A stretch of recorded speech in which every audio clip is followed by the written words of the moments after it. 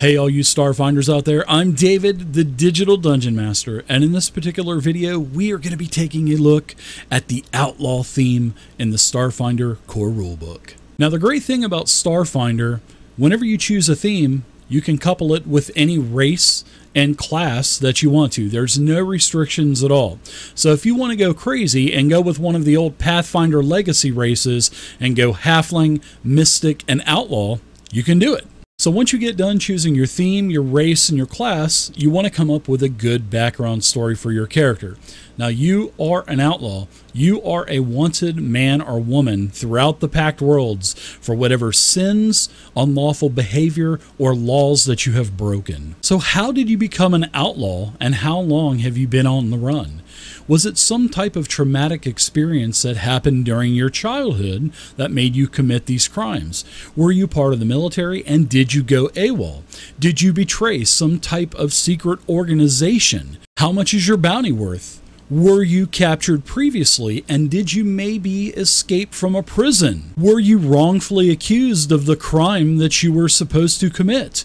Were you even set up, and do you want revenge and find out who set you up for the crime? Now, do you have any negative quirks? Are you a huge gambler? Do you have some type of addiction? Maybe you owed some secret organization a bunch of money and then they set you up for a crime. The possibilities are endless with the Outlaw. So just make sure you have a good background story, because when you do, it's going to give your game master more fuel and more hook points for his or her campaign. Now, every theme in Starfinder gets a +1 to an ability score pertaining to the theme.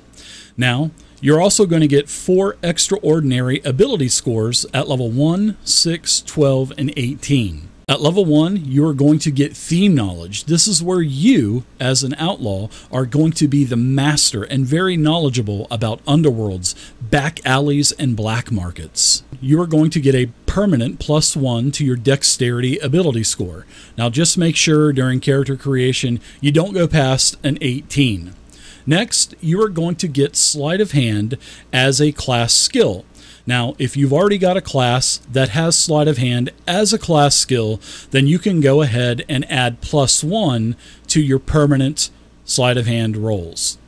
Lastly, you will be able to reduce the DC by 5 for any types of skill checks that relate to anything about any criminal underworld. Next, at level 6, you are going to get legal corruption.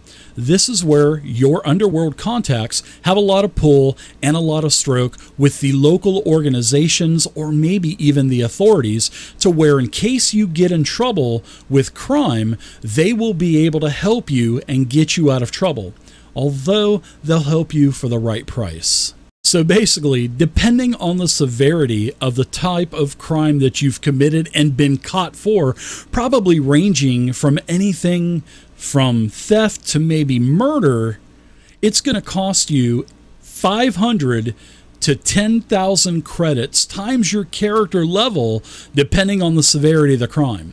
So basically, don't get caught. Next, at level 12, you are going to get black market connections.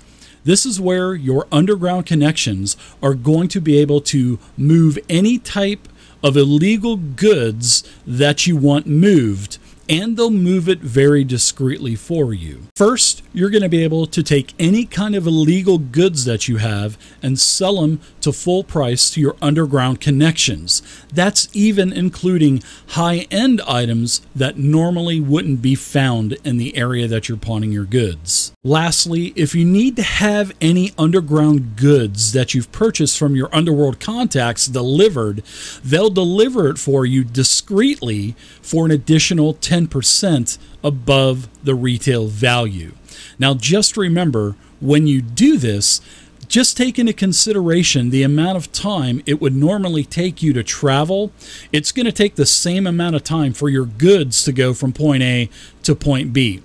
Now also take into consideration, this could take a little bit longer, because if they get caught, you're going to lose your goods. And lastly, at level 18, you are going to get Master Outlaw. This is where you get a shot of adrenaline every time that you complete a successful shady deal. Now, Master Outlaw can get a little confusing, and there are a couple of steps to it. twice a day, if you decide to plan some type of crime or a heist, you have to spend 10 minutes planning for this crime or heist. Then, when you are actually performing the crime or heist and you complete a successful action while the heist is going down, then you get a shot of adrenaline and you get a resolve point to add to your resolve pool.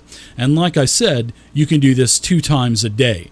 Now, take into consideration a 10-minute stamina rest does not count for this. So there we are, everybody. That is the Outlaw theme from the Starfinder core rulebook. I hope you guys enjoyed the video, and if you did, please do me a huge favor and thumbs up the video.